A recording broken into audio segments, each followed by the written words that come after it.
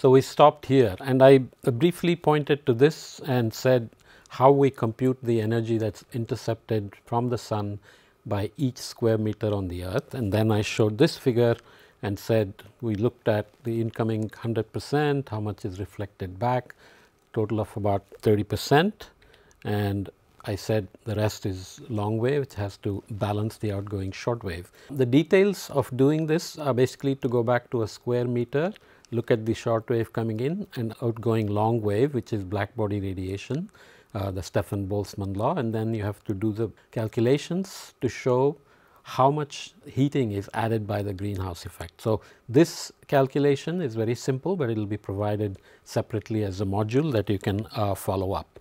To continue the discussion in this broader context of climate introduction, you look at the equator to pole heating imbalances. So, you basically take the whole globe and you make the average over all longitudes and you look at the distribution from the equator to the pole, and you see that the northern pole is here, southern pole is here.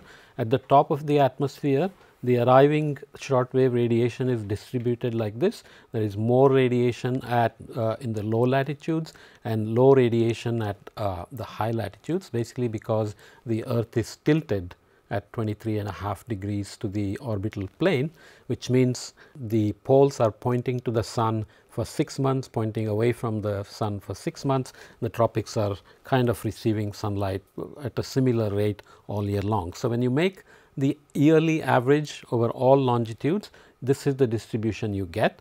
Then you look for what is actually absorbed at the surface. How is that determined? As we said before, there are various things that are reflecting the short wave radiation. So, here is a yellow colored line showing the reflected short wave radiation by the clouds, and you can see that there are always clouds at almost all latitudes, but in the tropics because of the rain there are deeper clouds. So, they have slightly more reflection, but the reflectivity of the cloud depends on how high they are, what is the cloud top temperature and so on, because they are also reflecting like black bodies, and you will see in the module that the reflection of energy from black bodies is dependent to the 4th power of temperature. And reflected at the surface, again it is very high at the poles, that is the first thing. I think you can immediately imagine why that is, because there is snow and ice at higher latitudes. At lower latitudes, the reflection is mostly from land or the ocean, which is relatively lower. The other point you see here is that the reflection is not symmetric, even though the received energy is symmetric, because the continental distribution is asymmetric, because the southern hemisphere has the southern ocean and the Antarctic subcontinent, the distribution of albedos and energy received is not going to be symmetric. The temperatures are not symmetric either. So, if you put this all together, what is the net energy? You again look at the averaged over all longitudes and so called meridional section that goes from the equator to the poles. You can see that when you look at the short wave energy coming in and the outgoing long wave energy, there is a surplus of energy in lower latitudes. At higher latitudes, the outgoing long wave together with the reflected solar radiation makes it so that there is a constant energy deficit. So, they are actually losing energy to space. So, if you did not move the energy from where it is access to the regions where it is deficit, then you will constantly heat up the regions which are receiving more energy, you will constantly cool down the regions which are losing energy.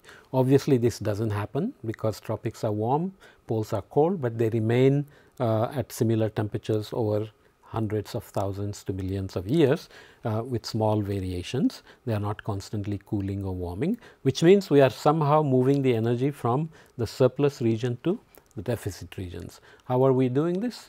Basically through all the winds, the circulation, the ocean currents and so on. So, the hurricanes, tornadoes, monsoons, everything is a part of transporting the energy from surplus regions in the lower latitudes to deficit regions in the higher latitudes. So, once you put together the detailed energy budget calculations to this kind of average distribution of energy, you want to see how that energy is related to the temperature difference from the equator to the poles, how that temperature gradient from the equator to the poles is changing with global warming, for example, or how it has changed in the past, that tells you how much energy is being moved, how much energy has to be moved.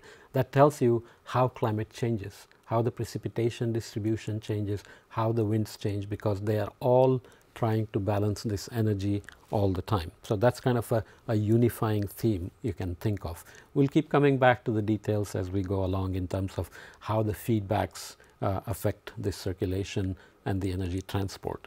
So, the albedo or the reflectivity of the surface has a range going from very high 60 to 90% reflection for fresh snow or ice. You can imagine that snow looks very bright from if you look from the aircraft or from a satellite. Old melting snow has a little lower, desert sand has 30 to 50%, clouds depending on whether it is a dark cloud or a cloud top temperature is very cold, it can be very highly reflective at 90% or lower at 40%. Soil much darker. Water depends again on the angle of the solar radiation coming in. As I said, the sun glint will be high if the angle of incidence is very high, and so on. So, these are kind of the range of reflectivities. The one thing to remember is that the net reflectivity of the globe at the current time is about 30%, as we saw in the previous figure. So, again the question is, with global warming or with the past climate changes, how would this net reflectivity of the planet have changed? How would that have affected the energy balance? How that would have affected the circulation and hence rainfall distribution and so on and so forth. So, you probably are already aware that as the earth goes around in the orbital plane around the sun, it is an elliptic orbit. It is tilted to the plane at 23.5 degrees, as I said, in the current time, and we know that there is aphelion and perihelion, the closest distance to the sun, the farthest distance to the sun, and so on, and the earth is pointing in the same direction. So, as it goes around, one hemisphere points towards the sun. Here the northern hemisphere is pointing towards the sun during summer solstice, boreal summer solstice, or the northern hemisphere summer solstice, and you go through an equinox where sun is on the equator. So, all latitudes on the equator experience the same length of day and night. The length of day will be different at each latitude, but at any given latitude the length of day and night will be the same during the two equinoxes, and when it is pointing away from the sun, we have our winter during the December solstice, and because of this tilt that we get seasons on earth, because if it was not tilted and going around straight like this, all latitudes would be seeing the same amount of sunlight all year long. So, you would not get any seasons. So, if you again look at the longitudinally averaged distribution of solar radiation with seasons. So, now we are showing a meridional section going from the equator to the poles, but we are also showing it by the seasons. Okay. So, this is showing that if you look at the southern hemisphere during our northern hemisphere summer, they will have a winter, and during our hemisphere winter they will have a summer. So, there is high radiation during its summer, but it gets no radiation during its winter. The same way for the northern hemisphere, and the tropics, if you look at draw a line across the equator or any of the low latitudes, the radiation changes, but not much. So, obviously the seasonal contrast is very high as you go to higher latitudes, but as you stay at the lower latitudes, the seasonal contrast tends to be very low. This is not something very new to you, but it is good to remember this distribution of energy that is coming in. Why do we care? Because over long time we will see that over tens of thousands of years, this obliquity or the tilt itself changes from about 22.5 degrees to 24.5 degrees. The ellipticity of the orbit itself will change by about 2%. It will become less elliptic or more elliptic, and the earth, it precesses like a top, and also because of the gravity of other planets in the solar system, this orbit itself will wobble, and I will show an animation of it in another lecture. Those are essentially the orbital parameters, they will change either the amount of sunlight coming in or the distribution of sunlight, the seasonal distribution of sunlight, which will also drive climate change. So, these are the kind of relations between equator to pole temperature gradient, energy balance and the circulation, because it is all about moving energy from surplus regions to deficit regions.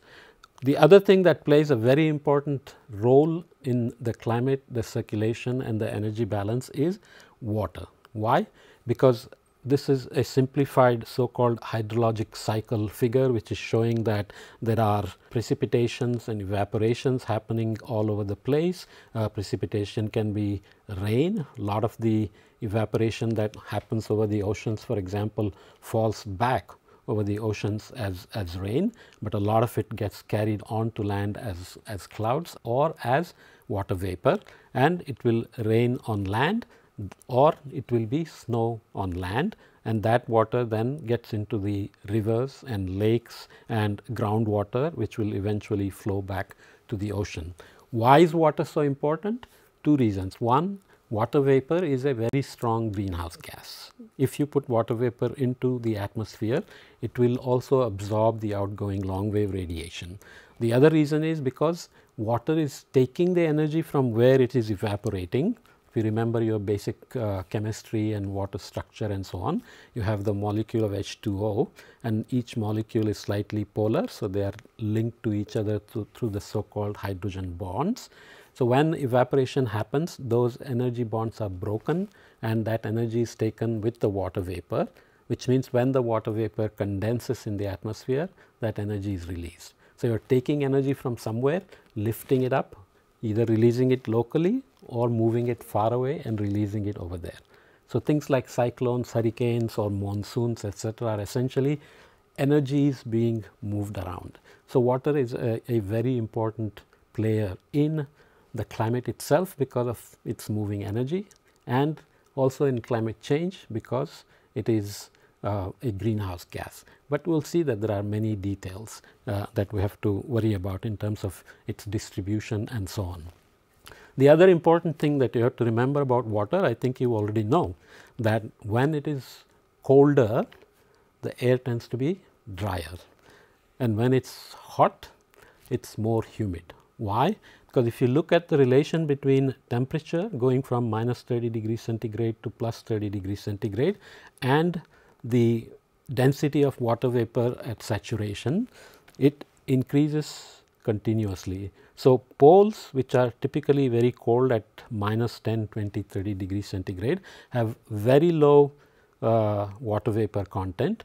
As you come into the tropics, as temperatures increase, the amount of water in the air, in the atmosphere increases exponentially. This is important because any exponential relation produces nonlinear effects. For 1 degree change, you make much larger increase or decrease in humidity. This plays a very critical role because with global warming, we are warming the temperatures, obviously that is why we call it global warming, which means we are increasing water vapor in the system, which can drive more energy into the system, and then there are related effects like whether that will affect hurricanes, how it will affect hurricanes, how it will affect the monsoon, how it will make rainfall distribution more extreme and so on and so forth. So, water is a very critical player. The other thing we have not mentioned explicitly, but I am sure you have learned somewhere along the way, is because the earth is rotating, everything on earth has a tendency to rotate. It is like being on a merry-go-round. If you stand without holding anything, you are going to be pushed to the side, right. So, that is the Coriolis effect, and shown simply here because earth is a sphere and each point is making one circle in 24 hours. The equatorial point has to move a lot of distance in 24 hours. So, it will move much faster, almost 1000 miles per hour, compared to some point away from the equator, which will move slower and slower because it is covering less and less distance as it gets away from the equator. So, this circular motion has something called a Coriolis effect, which means things that are moving at planetary scale, at large scale, will tend to be pushed to one side by this rotational effect, which is called the Coriolis effect. There are details about why we call it an effect and not force, but do not worry about it because we also use it interchangeably. So, the main thing to remember here is that if you are in the northern hemisphere, you are deflected to the right of the direction of motion. That is important to remember, to the right of the direction of motion, which means if you are going northward, you will be pushed to the east. If you are going from north to south, you will be pushed to the west. It is exactly the opposite in the southern hemisphere. You will be pushed to the left of the direction of motion. So, if you are going south here, you will be pushed to the east. If you are going north, you will be pushed to the west. That is because we are in space and the frame of reference is immaterial, whether you are looking this way or that way. So, we are the effect we experience depends on which hemisphere we are in, just relatively speaking. So, if we put this together, we said there is energy surplus in the low latitudes, energy deficit in the high latitudes, we have to move it, and when things move, there is Coriolis effect. Taken together, we end up with this complex looking circulation. The good news is there is a separate module that explains this thing in much more detail, but I will give a short run out of this in this lecture. Basically, remember, more energy, more heating in the low latitudes. What happens when you heat the surface? The air is going to get warm and it is going to rise. Over the ocean, the air rises, takes the evaporated water vapor with it. Okay? And we will see the atmospheric structure or the temperature profile in the atmosphere in a minute. So, essentially, when air rises, then that air has to be replaced by other air, just for mass continuity, mass balance reasons, right. You cannot have a vacuum. So, if you move air up, some other air will come in. So, that air will come from both sides into the region where air is rising. So, you can see that air is rising here, it hits a ceiling here, which I will show in a minute. It will go poleward, and for various reasons it sinks and makes a cell here, and some of it goes forward and makes another cell over there. So, there are names for all of these cells. This one is called a Hadley cell.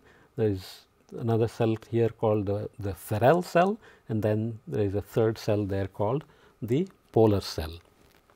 The other thing to notice is that as the air is trying to come into this region of where the air is rising, it is being deflected by the Coriolis. So, if it is coming from north to south in the northern hemisphere, being tilted to the right, from the southern hemisphere is being tilted to the left. So, you end up with these so called north easterly and south easterly winds. They are called the trade winds for historic reasons. They were used by traders for sailing and so on, and you get the opposite direction winds, so called westerlies at the mid latitudes, and you get the so called polar easterlies at close to the polar latitudes. Okay?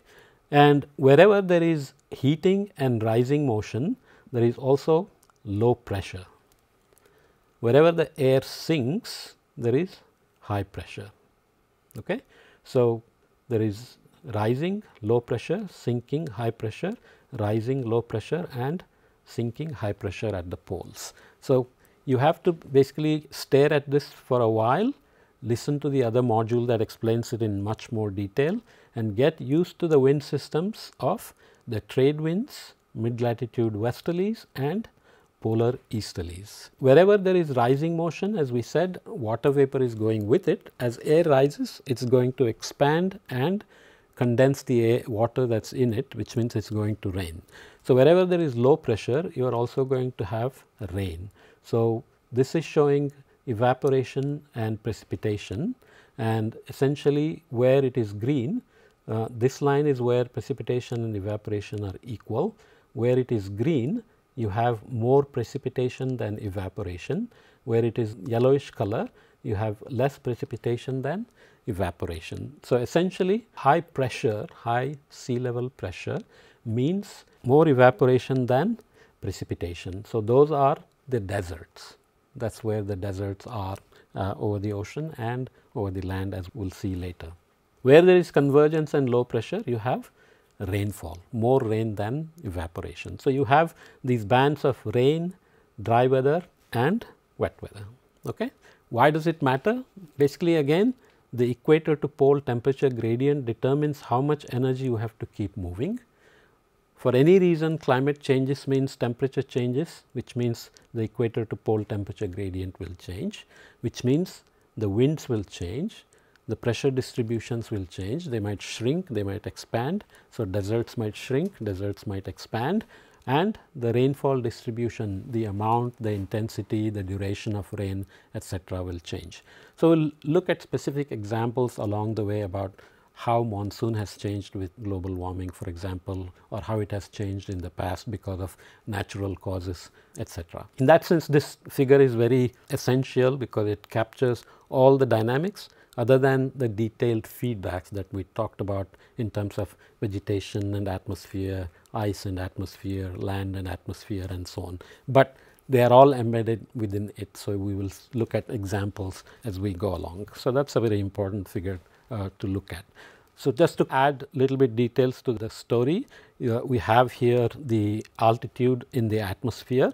The ocean is below the 0 line here, just as a detail. A line here called troposphere, which comes from looking at the temperature distribution. Okay. So, again if you look at a typical mean temperature at any location on earth, it looks something like this. The exact numbers change depending on whether you are in the tropics or mid latitudes or high latitudes, but the structure will look very similar. What is it? It has a troposphere where the temperatures are warmer near the surface, they decrease to a certain height of about 10 to 12 kilometers. Again it depends on whether you are in the tropics or high latitudes.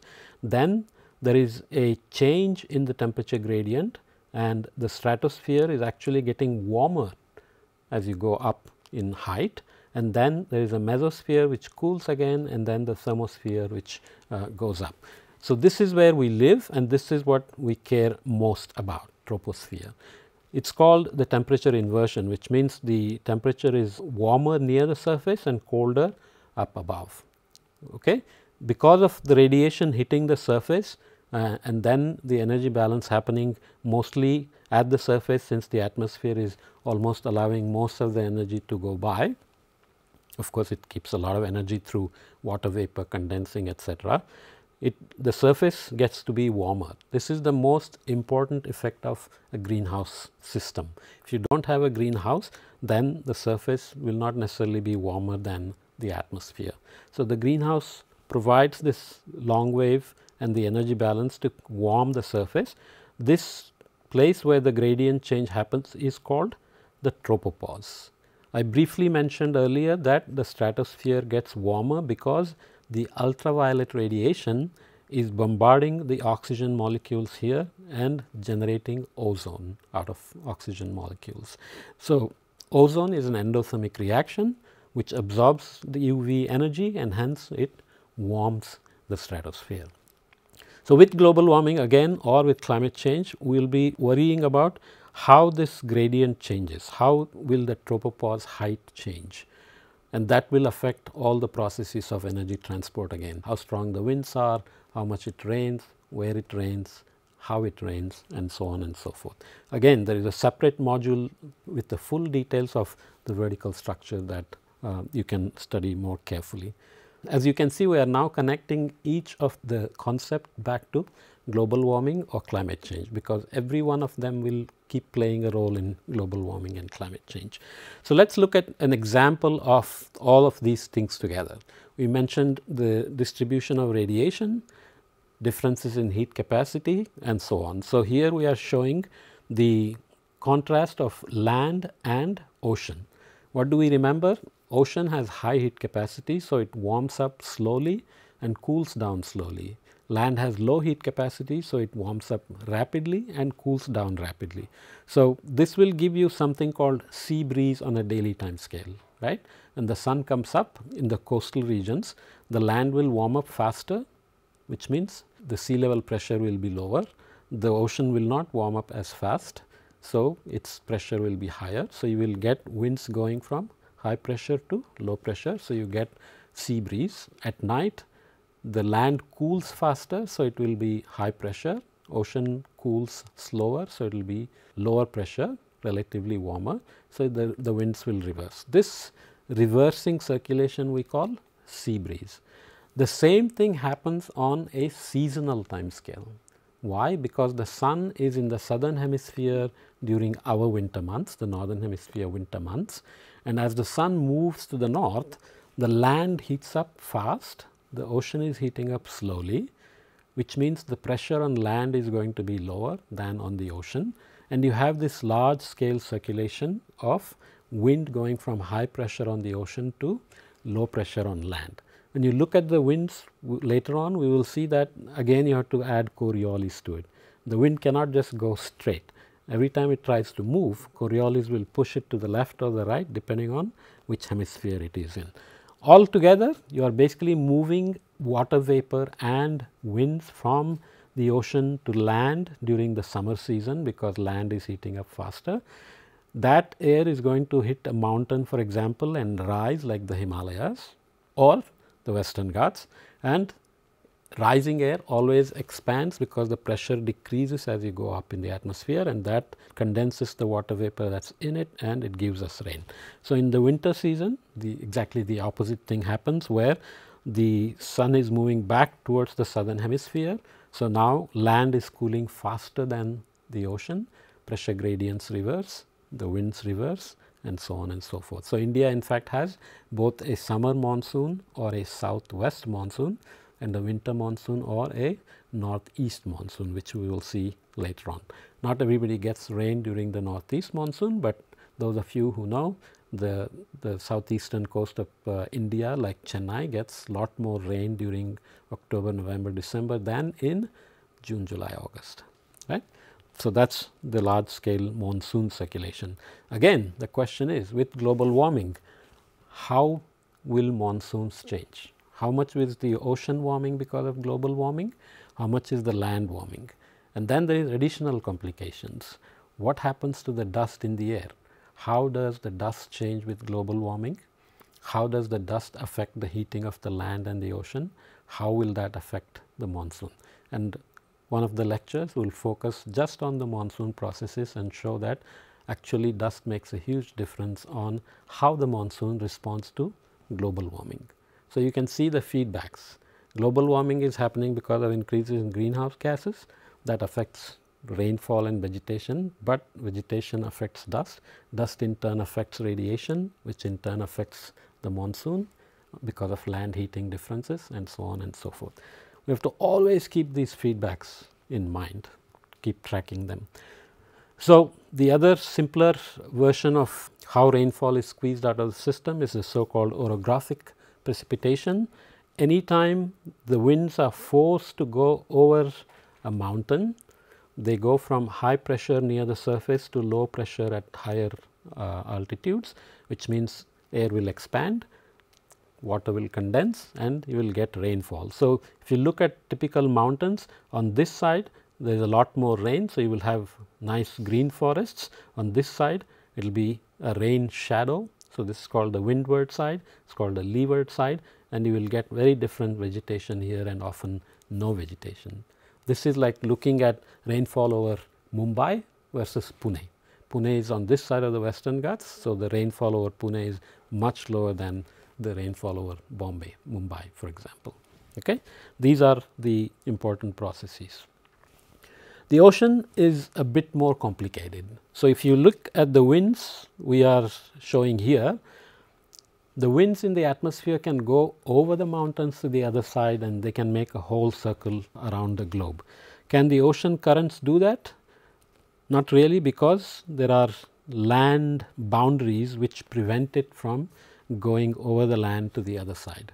So, when the winds try to drag the ocean currents, they hit the boundary. Along the way they are also deflected by the Coriolis effect, right, to the right in the northern hemisphere, to the left in the southern hemisphere, and so on.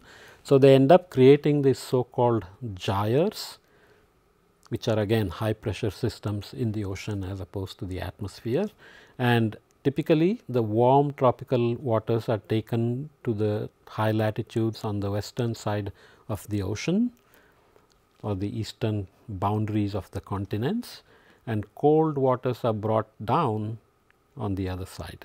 These arrows are different on this side because of some other circulation that I will mention either in this lecture or later on. The Indian Ocean circulation, you can see, is already very different than the Pacific or the Atlantic Ocean. Why? Because of the monsoon circulation. We said the monsoon circulation is this way in the summer and that way in the winter. So, the currents are also changing direction all the time. Why is this all important? Because remember, we said we are always trying to move energy from low latitudes to high latitudes. So, how the oceans move the heat from low latitudes to high latitudes depends on how the currents are moving, and how the currents are moving depends on how the continents are distributed, and there are additional factors which depend on the density of the water that we are talking about. What does the density do? Essentially, just like the atmosphere is colder at higher latitudes, ocean temperatures are also colder at higher latitudes. There is one other very critical factor in the ocean. There is salt in the ocean. The density of seawater depends not just on the temperature, but also on salt. So, you can make warm water more salty and make it heavier than cold water which is fresh. So, it is not just temperature. The temperature and salinity relation to density is very non-linear. It is like a fifth order polynomial which can create some very interesting behaviors which we might come back to later on. So, if again I look at a longitudinally average section in the Atlantic Ocean in the middle here, then you will see that at high latitudes in the Atlantic, this is around 65 north or so, there is so much evaporation happening. I am adding some complications now. When evaporation happens in the ocean, water vapor is taken away, but the salt is left behind. So, more the evaporation, more the salt left behind, which means the density gets higher and higher because evaporation cools the water and it adds salt to the water. So, there is something called North Atlantic deep water formation happening in the North Atlantic, which then the water sinks like a rock, flows south towards the Antarctic peninsula and comes up, and the edge of the Antarctic has so much ice formation and it is very cold. When ice forms, what happens to the salt? The salt is left behind. It is called brine rejection. So, more ice you form, more salt you are going to leave behind. This is for sea ice, not for land. Land ice or glaciers are formed by a different process. Okay? So, that forms something called Antarctic bottom water, because that is the heaviest water on earth. It is a bottom water that sinks even deeper than the North Atlantic. Okay? So, we have introduced several concepts here, but do not worry, we will come back to it again and again. But I wanted to show this figure here for two reasons. One, that circulation is not directly related to winds pulling the currents. This is related to temperature and salinity, right. So, that is thermal and haline, HALINE, haline means salt related things. So, this is called thermohaline circulation. It is a density driven circulation. Deep ocean is set in motion by these density contrasts. The wind forcing in fact does not reach that deep into the ocean. It only remains in the top 1 kilometer or so, and the ocean is almost on average 4 kilometers deep. Okay? So, that water eventually comes back up in the regions where winds are pulling up the water. How does that happen? You need some energy. Why? Because I will show in a minute that cold heavy water sitting at the bottom, warm lighter water sitting at the top is a very stable system. Why would heavier water move to the surface? Unless you give it some energy, think of it as a potential energy, right. This is, if you raise it here and let it go, it will just drop, that is potential energy. So, something is needed to convert that heavy water back to the surface, which we will see in a minute.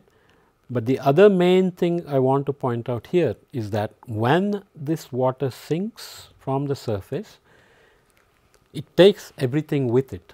It takes the heat, it takes carbon dioxide, It takes any other chemical or organic matter and so on, like oxygen. And these ocean is so deep that this water, as you remember, we said that the time scales are 100 to 1500 year time scales. Once the water sinks, to come back up, it might take it up to 1500 years, and some water is even older than that. So, this is the reason why ocean takes up most of the carbon dioxide, and it takes 90% of the heat generated because of human activities, which means the global warming is heavily controlled by what the ocean does, not just because it takes carbon dioxide, but also because it takes up heat. So, if on some day ocean decides I am tired, I do not want to take up any more carbon dioxide or heat, global warming can accelerate. Can it happen? We will see. So, this is the schematic of the so called thermohaline circulation. The Labrador Sea is very cold, ice forms heavy deep water. The so called Jin Sea or the Greenland, Iceland, Norwegian Sea is where lot of evaporation happens and heavy water forms. So, these blue lines are heavy cold waters that are sinking. They are flowing at the bottom to the Southern Ocean, which is all along here. Some heavy water also forms at the Antarctic coastlines, as we said, Antarctic bottom water. All those waters are mixed up, they go into the Indian Ocean, they go into the Pacific Ocean, and over long time they convert it back into the surface, heated up by the atmosphere, and flow back towards where the water sinks. So, it is a long term circulation from sinking, mixing, going back to the north, getting converted to surface water and coming back. This is called the global thermohaline circulation in the ocean.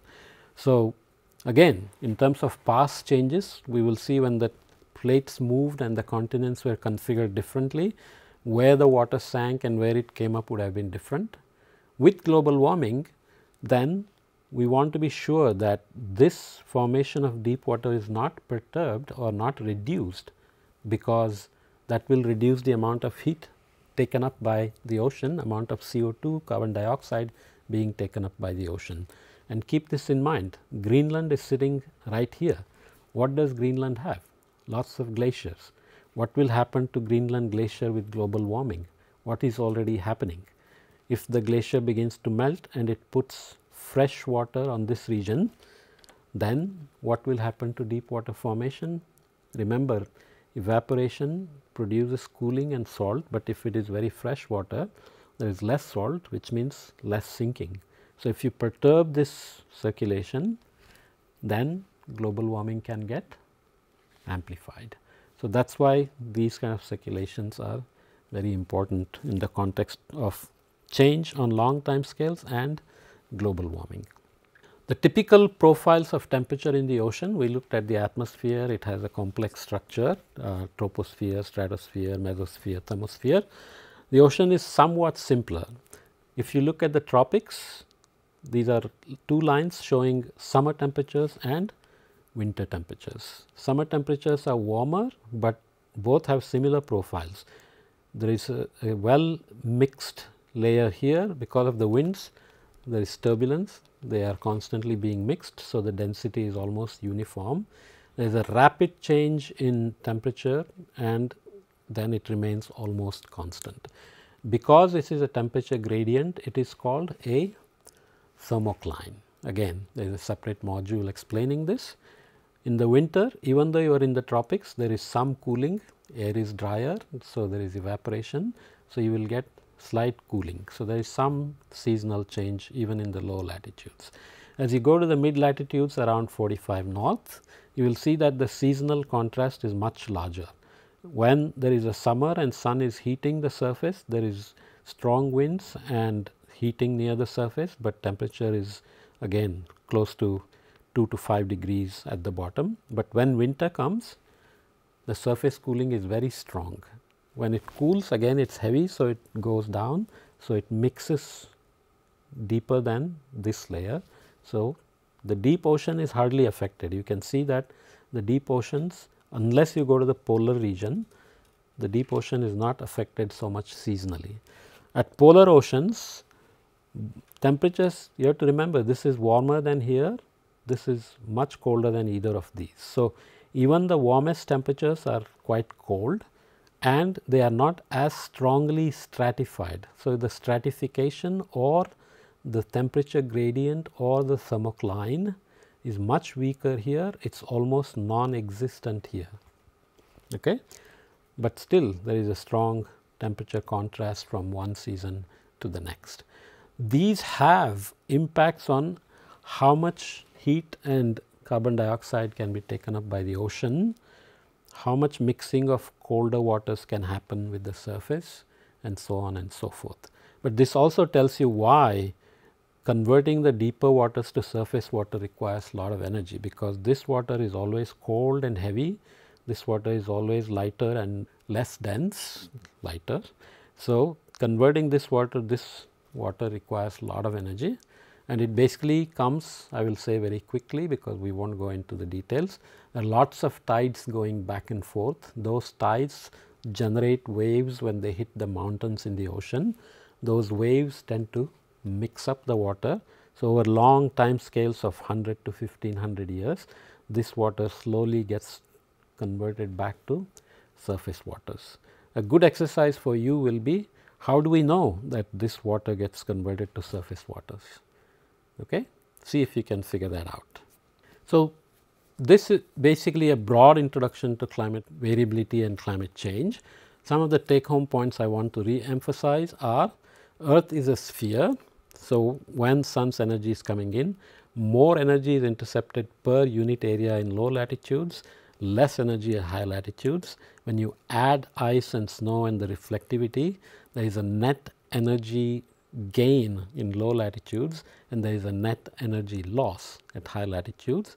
So, to keep the poles from getting colder and colder and the low latitudes from getting hotter and hotter, we are constantly moving energy from the surplus area to the deficit area, which is what gives us the weather, climate and so on. Short wave energy from the sun is heating everything and is getting reflected back to space as long wave energy.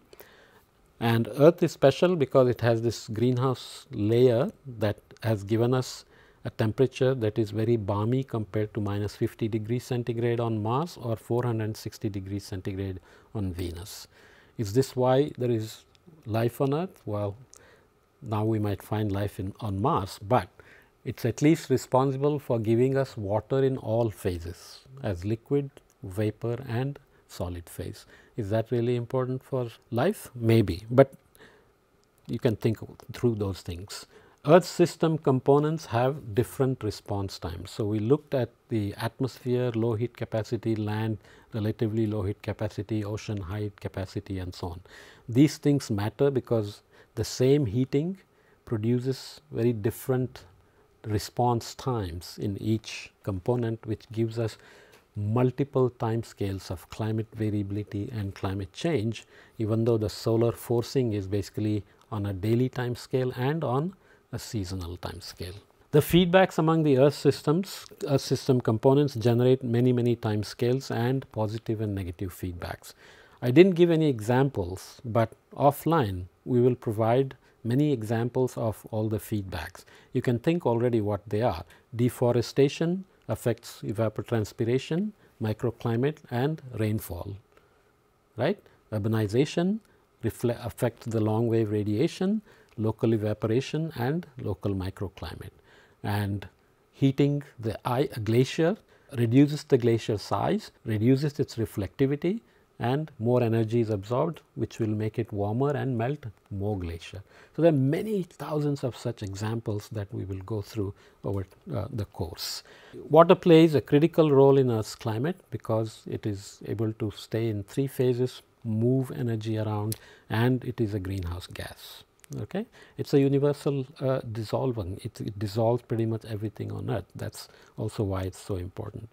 Ocean absorbs over 90% of the net energy. So, global warming is heavily modulated by the ocean. So, ocean, water together, they are very critical for what weather and climate we get, how it has changed over various time scales and how Earth's climate will behave in the future with our activities. This is kind of a broad overview of weather, climate, climate science, introduction to climate change, very brief introduction to energy balance. Now we will try to put these things in practice in various contexts of climate change over various time scales before we come back to the global warming as a whole in the end. See you next time.